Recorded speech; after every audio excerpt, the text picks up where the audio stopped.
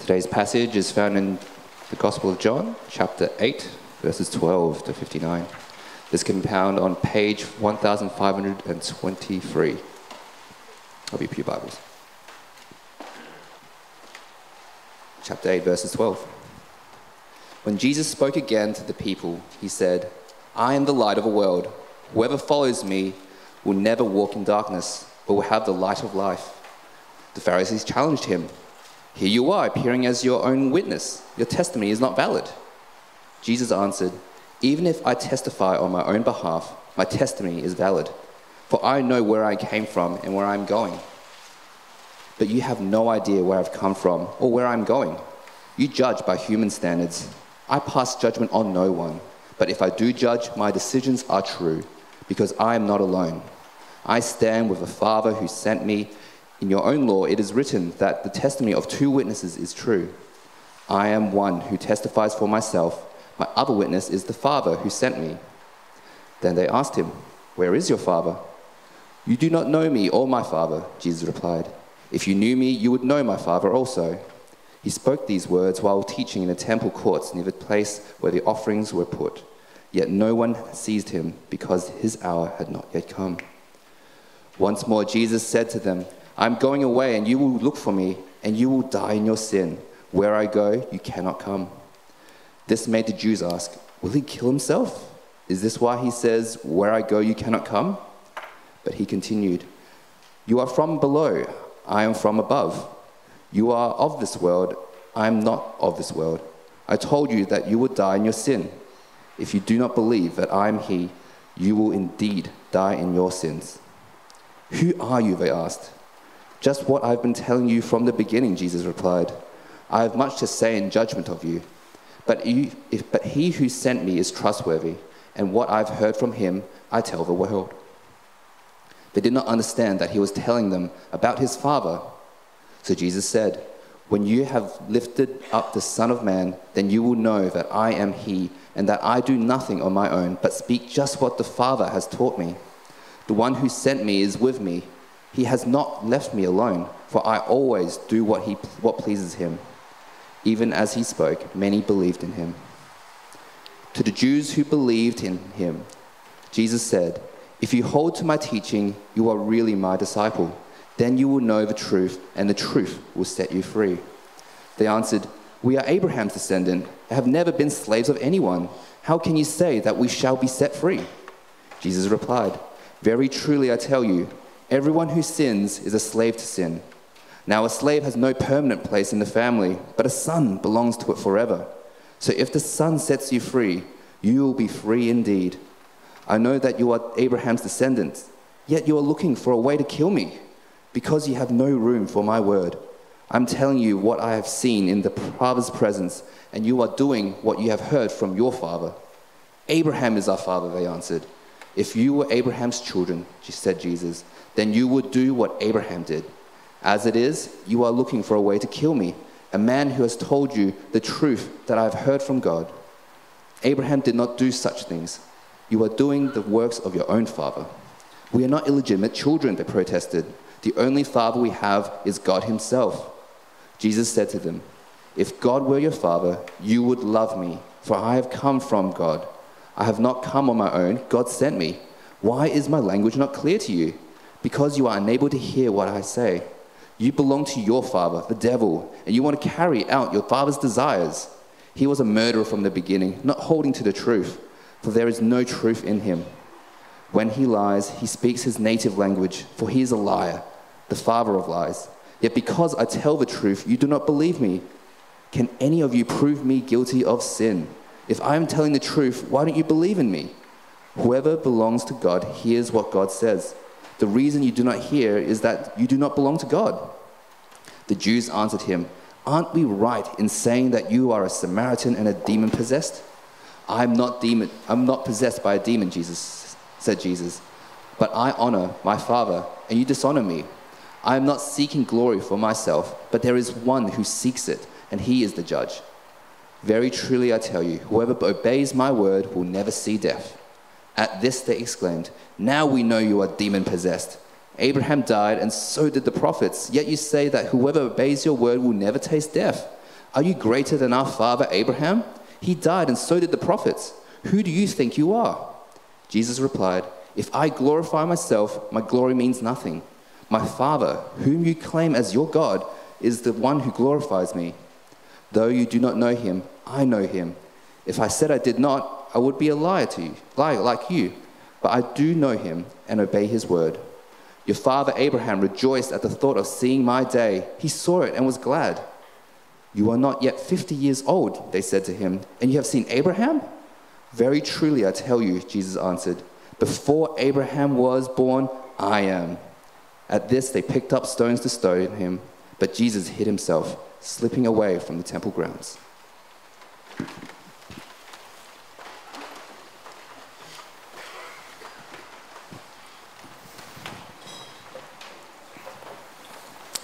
Thanks, Matt.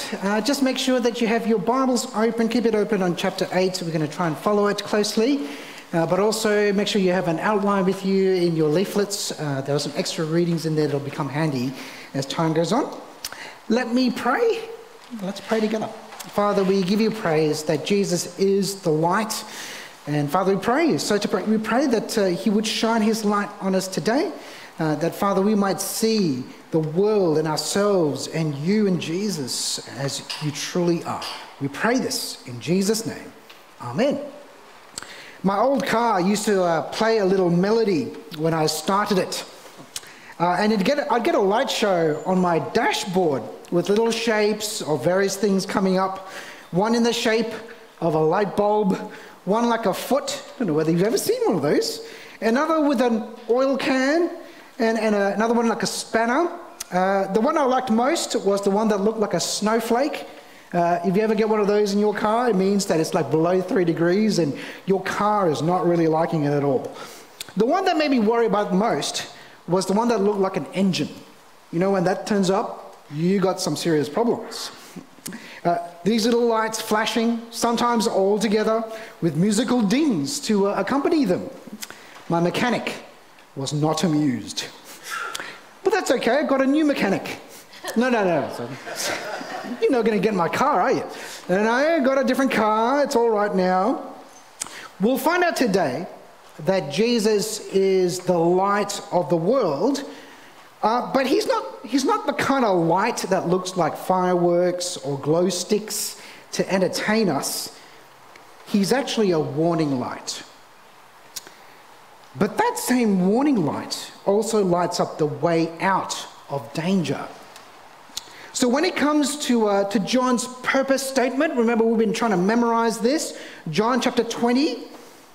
When we read that, there is actually a tone of urgency in these words. So it's in your leaflets again. It says, John 20, Jesus performed many other signs in the presence of his disciples, which are not recorded in this book, but these are written that you may believe that Jesus is the Messiah, the Son of God, and that by believing you may have life in his name. Jesus tells us about life in his name because our very lives are at stake. Now, before we begin looking at chapter 8, just a brief note about the bits in italics in your book. There will be a note in your Bibles that says something like this. It says, the earliest manuscripts and many other ancient witnesses do not have John 7:53 to 8:11. So I'm going to focus on verses 12 to 59. Right from the beginning, verse 12 gives us Jesus' main point for this chapter. And it says this: when Jesus spoke again to the people, he said, I am the light of the world. Whoever follows me will never walk in darkness, but will have the light of life. Isn't that just an expansive image?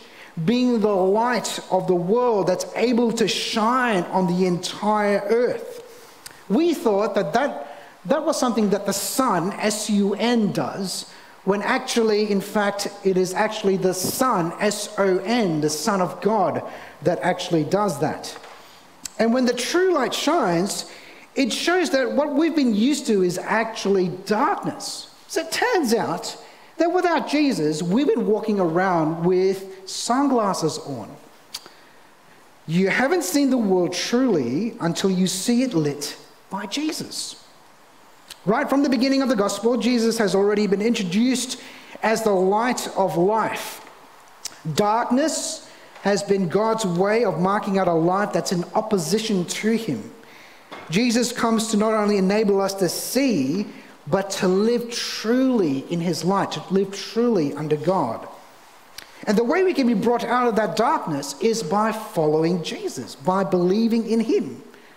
Now, throughout this chapter, Jesus will reveal what is truly going on, especially in response to the dark figures that are around him. So in this chapter, Jesus is going to shed light on two things. He's going to shed light on, number one, his origin and destination, and number two, his freedom. So firstly, Jesus reveals his origin and destination.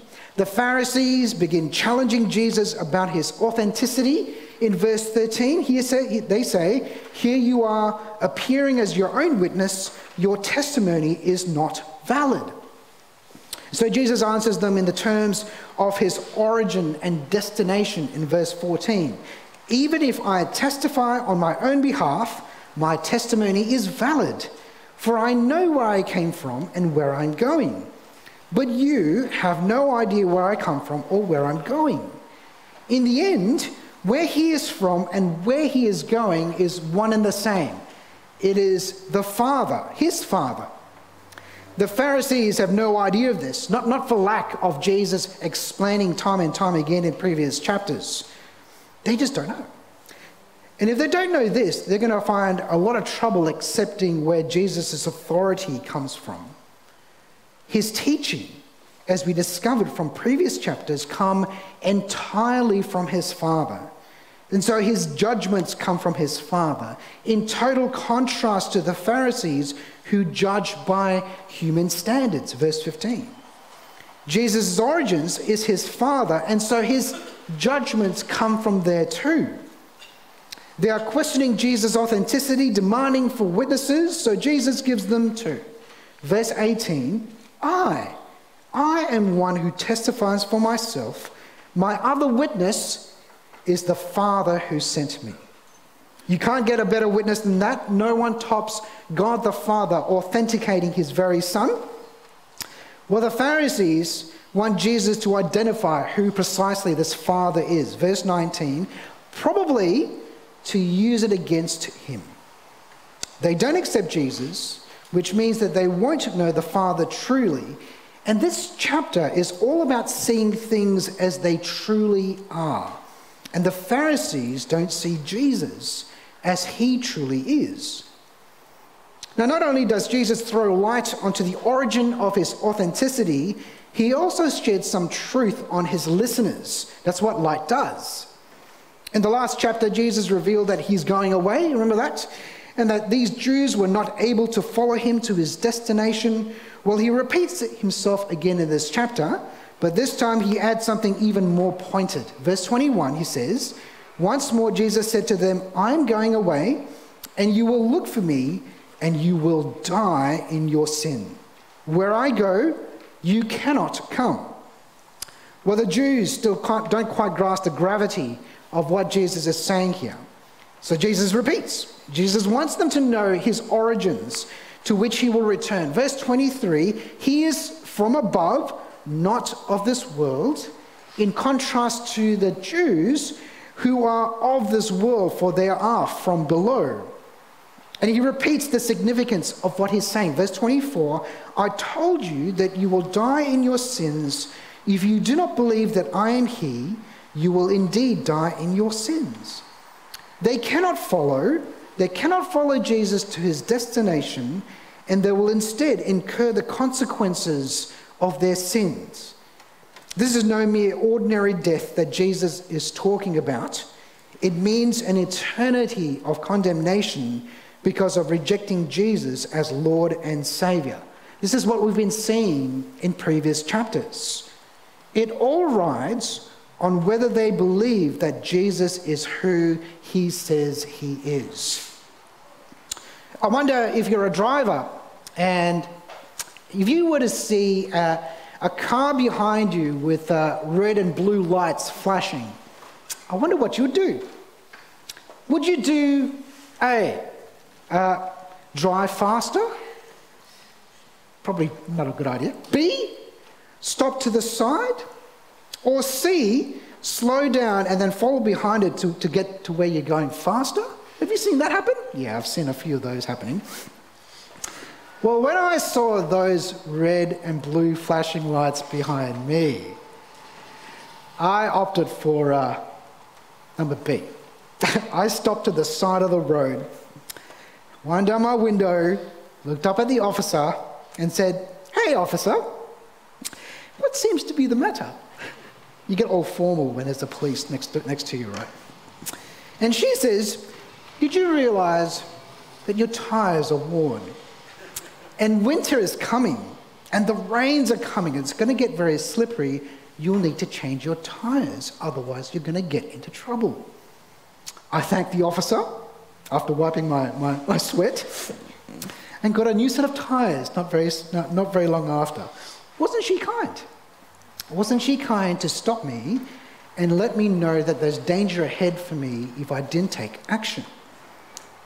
Well, Jesus has come with his red and blue lights on, and he's saying, do you realise you're in danger of dying in your sin? Do you realise you're in danger? Do you see the warning lights?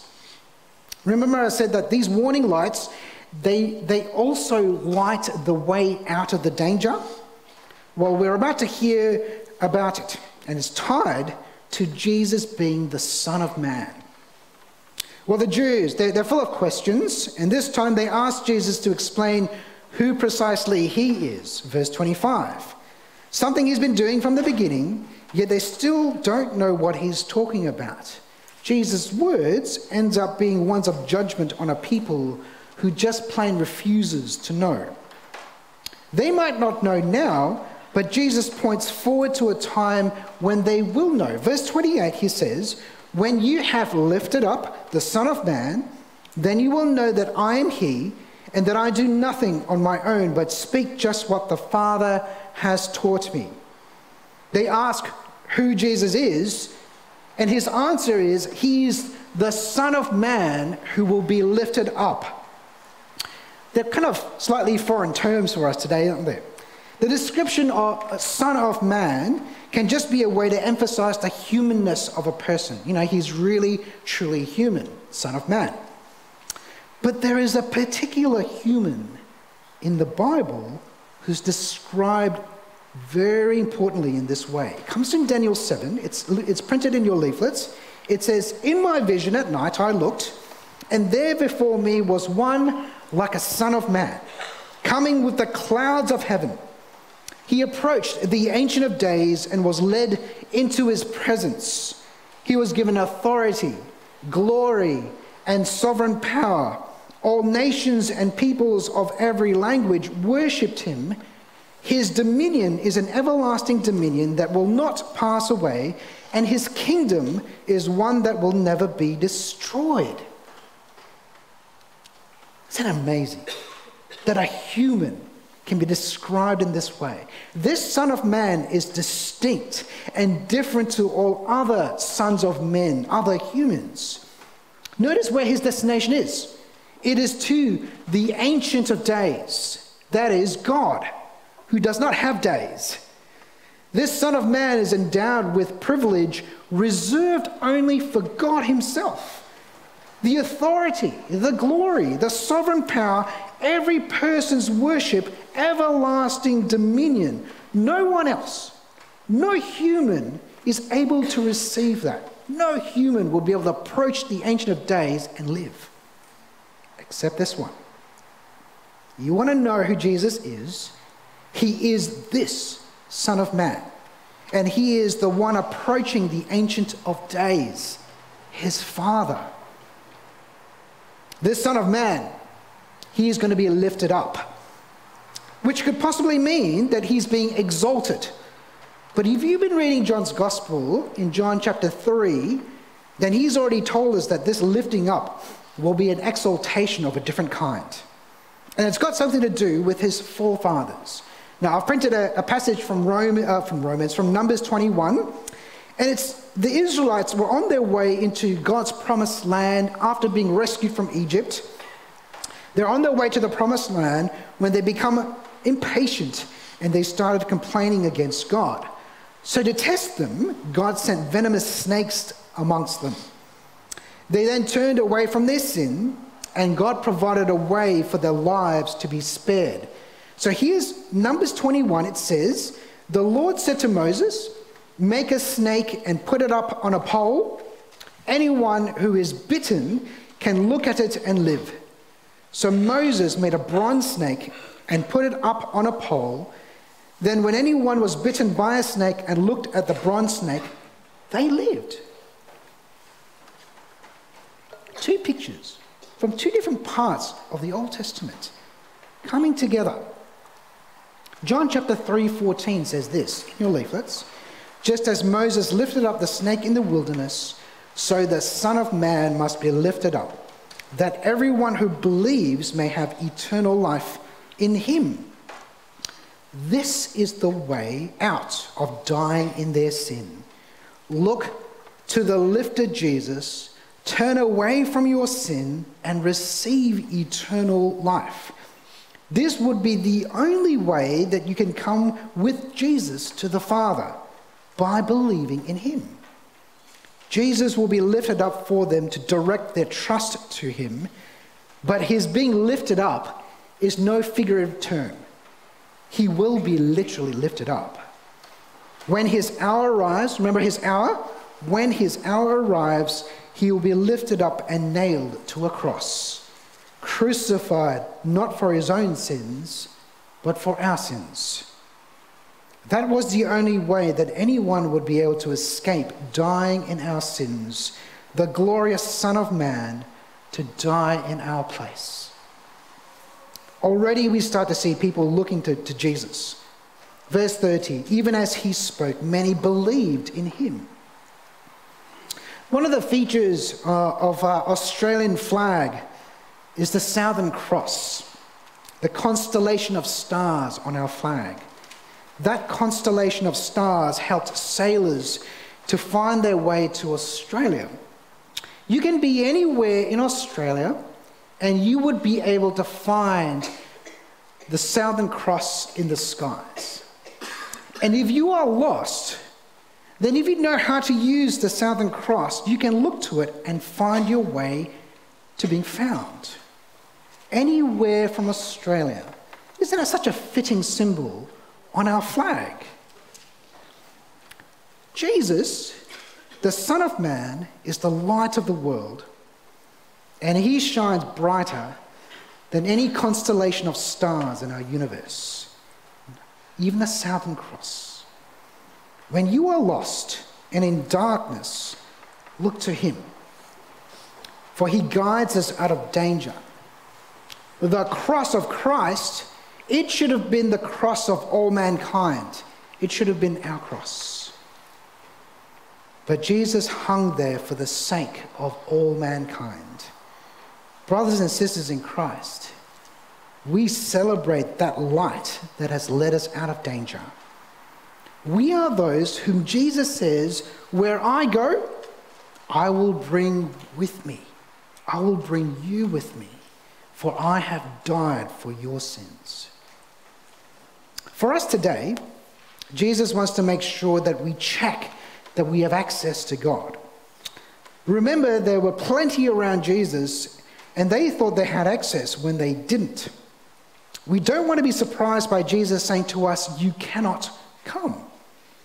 We want to be clear about this. That is, access to the Father comes only by trusting in Jesus, by believing in him. Just knowing some information about Jesus doesn't mean that you have access. Just being around Christian activities doesn't mean that you have access. Both mistakes made by the Jews of the time. Doing what you think is good, that doesn't give you access to God either. You can't add Jesus to a religion and think all religions are all the same. The only way to have access to the Father is by believing in Jesus and Jesus alone. make sure that our trust is in Jesus. For those who are listening here who aren't Christian yet, then I might just say how great it is that you're here. I'm going to encourage you that if you came with someone, ask them how it is that the light of Jesus has impacted them. Because there are dozens of testimonies here about how Jesus' light has been a light to our very paths. I'm sure you'll be encouraged. Ask them. Jesus has been explaining how he is the light of the world, showing us what's truly going on with himself and the world. He's done so by revealing his origin and destination, and now he reveals the freedom of his light. There's glimmers of hope here when it comes to the Jews responding. Some believed, and Jesus addresses them now. Verse 31, he says, to the Jews who had believed him, he said, if you hold on to my teaching, you are really my disciples. Then you will know the truth, and the truth will set you free. Plenty of people had been following Jesus, and plenty of people had stopped. But it is those who live according to his teaching who are really his disciples. Disciples of Jesus live according to his light, live according to his truth. This truth will set you free. It is this theme of freedom in the light which drives the rest of the chapter. While the Jews object to Jesus' words, which ironically displays the darkness in which they walk, they object because freedom implies what? Freedom implies that they're not free. They're in slavery. They claim they have never been slaves to anyone, being descendants of Abraham, verse 33, which I find kind of interesting because I'm pretty sure in their history they have been slaves to Egypt and to Babylon and now probably to the Romans, but it's okay. They feel very, very free at the moment, regardless. Now, Jesus lights up how very little freedom they actually have. Verse 34, very truly I tell you, everyone who sins is a slave to sin. Far from being free, you are actually slaves, chained to your sin. Rather than actually being free to live, as you might think, in order to please yourself without God, it actually controls them and subjugates them. They cannot follow Jesus to the Father because they are slaves, and slaves have no part in God's family. Verse 35. In contrast, Jesus, being the Father's Son, belongs to his family forever. And here's the gracious compassion of God. Verse 36. If the Son sets you free, you will be free indeed. They are such amazing words. I'm going to read them again. If the Son sets you free, you will be free indeed. Only Jesus can free them from their sin. Only God can free them from themselves. Jesus, the light, shows up our slavery, but he also shows us the way out of those chains. Well, Jesus now increases the brightness of his light, and he shows the Jews who they've really been following, who their true father is. They think Abraham is who they've been following. They think Abraham is their father, verse 39. That is, they are descendants of Abraham and therefore inheritors of God's blessings through him. But Jesus, he puts this into question. Verse 39 says, if you were Abraham's children, then you would do what Abraham did. As it is, you are looking for a way to kill me, a man who has told you the truth that I heard from God. Abraham did no such thing. No, Abraham is not your father. You're following your true father. And you can almost see the Jews' faces, right? They're getting red and they're getting infuriated. Verse 41, they say, we are not illegitimate children. The only father we have is God himself. Which is slightly different to, when Jesus says that his father is God. Here what they mean is that they are God's people, cared for by God himself and belonging to him. But if that was so, they wouldn't just be accepting Jesus right now. They wouldn't just be submitting to him. They would be absolutely loving him right now. But they don't. And that's because their true father is none other than the devil himself. Verse 44, you belong to your father, the devil, and you want to carry out your father's desires. He was a murderer from the beginning, not holding to the truth, for there is no truth in him. When he lies, he speaks his native language, for he is a liar and the father of lies. They've been calling Jesus demon-possessed since chapter 7. And now Jesus has just flicked the light on just to reveal who's been in league with the devil in the first place. Their true father is the devil. Can you imagine video calling your father? One of those things that we do nowadays, don't we? Video calling your father, you might have been regularly catching up with him every week for many years, sharing your lives together, getting advice, following his tips on life. But then this one occasion, as you're on video, something goes wrong. Something gets fuzzy on video. And his image changes. And his voice becomes foreign. Because it turns out that it was a deep fake. That actually someone had built a virtual person to look like your father who had been deceiving you. And then you check all your accounts, right? And you check that your savings and your identification documents, they are all owned by this charlatan. Well, Jesus just revealed that that charlatan is none other than the devil himself. And the Jews are enslaved to him. The thing is, they don't look entirely unhappy about it, which speaks about them, doesn't it? By their actions, they showed that they did not belong to God, For those who belong to him listen to him and his truth. By the actions of Jesus, on the other hand, he shows that he belongs to his Father, for he honors his Father alone, seeking his glory. Verse 49.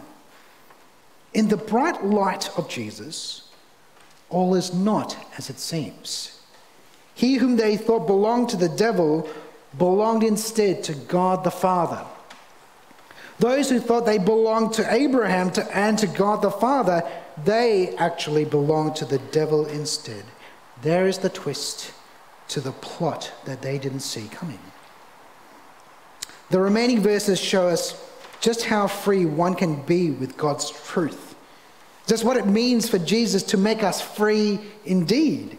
Verse 51, very truly I tell you, whoever obeys my word will never see death. It's freedom from slavery to sin, and therefore slavery to the consequences of sin. We have freedom from both. We are free from eternal death. Well, the Jews again questioned the claims of Jesus. They were asking before about who exactly Jesus' Father really is. Well, they now get their answer. Verse 54, Jesus replied, if I glorify myself, my glory means nothing. My Father, whom you claim as your God, is the one who glorifies me.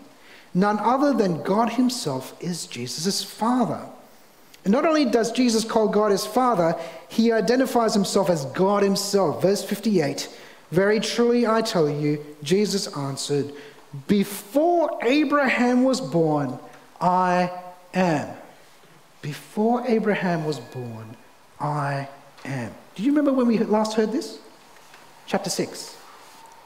Jesus identifies himself as that I am, the God who revealed himself to the Israelites at the Exodus. I mean, they finally get it, right? You know how they finally get it? Because they start picking up stones. They know Jesus is calling himself equal with God. Blasphemy, they think. But that's because they don't realize who he truly is. If the Son sets you free, you are free indeed. He is perfectly able to promise this because he is God himself. How brightly is the light of Jesus shining now? Its brightness that surpasses a supernova. For it is the blazing glory of the Ancient of Days, God Almighty, in the person of Jesus, here to set us free. Slavery to sin isn't just an issue for Jews in Jesus' time. It's a reality for our world today. That is, if Jesus were to speak to our world today, he would still call people out of slavery to sin. God still sees people ignoring Jesus. He still sees people shunning him, hurting the very creation that God has made, hurting people. We are still in this world groping for truth, trusting in idols, trying to forge our own path to God. The more the world does that, the more it is tied to its consequences. It is God's condemnation. But there is a way out of those chains. Is there not? And Jesus shows us the way.